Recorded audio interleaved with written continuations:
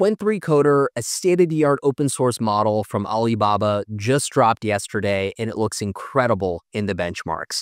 In this coding benchmark called SweBench, it's almost as good as Claude Sonnet and better than a lot of other open LLMs and closed LLMs, including Kimi K2, which just came out a couple weeks ago. In this video, we'll go over how Qwen 3 Coder works, how it was trained, and how you can get started with it today. Qwen 3 Coder is a 480 billion parameter model, but it's also what's called an MOE, a mixture of experts. And that means that even though it's 480 billion parameters, it only needs a small subset of those parameters to actually do inference on. So it has 32 billion active parameters and 160 experts.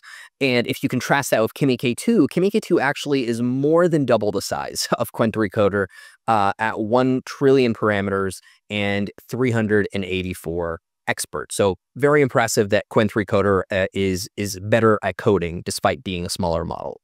Let's talk about how this model was trained. Qwen 3 Coder was trained on 7.5 trillion tokens of data, which is about half of Kimi K2 at 15 trillion.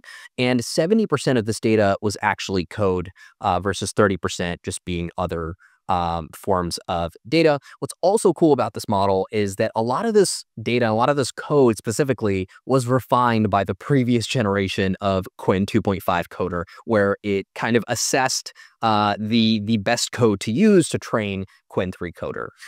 What's also interesting about this model is that the context window is a lot bigger than the previous generation. So Qwen 2.5 Coder had I think it was a 32K context window, but this one has a 262K token context window. So significantly larger, and they said it was built with repo scale, which means, they wanted it to be used and effective in large repos. Also, one thing to note, while Qwen 3 Coder is definitely super impressive because it's a lot smaller than Kimi K2 and a lot better, it is specifically a coding model. So it's trained for one domain. We could do things like, train it on 70% code, which you can't do that for Kimi K2 because you want it to be a general purpose model that can do a lot of different things.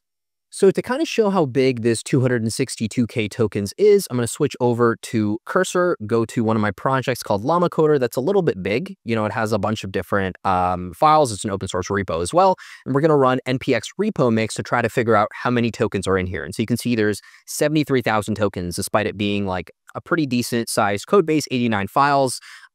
So that's great that this entire code base can fit within Qwen 3 Coder's context window. Obviously, there's enterprise code bases that are much, much larger, but despite that, a very great improvement over the last generation. So this is now one of the best coding models out there. So if you were using models like Kimi K2, DeepSeek V3, or the previous version of Qwen Coder, highly recommend you give Qwen 3 Coder a try. You can try it out on chat.together.ai or create an account on together.ai to get an API key and use it in your own AI applications.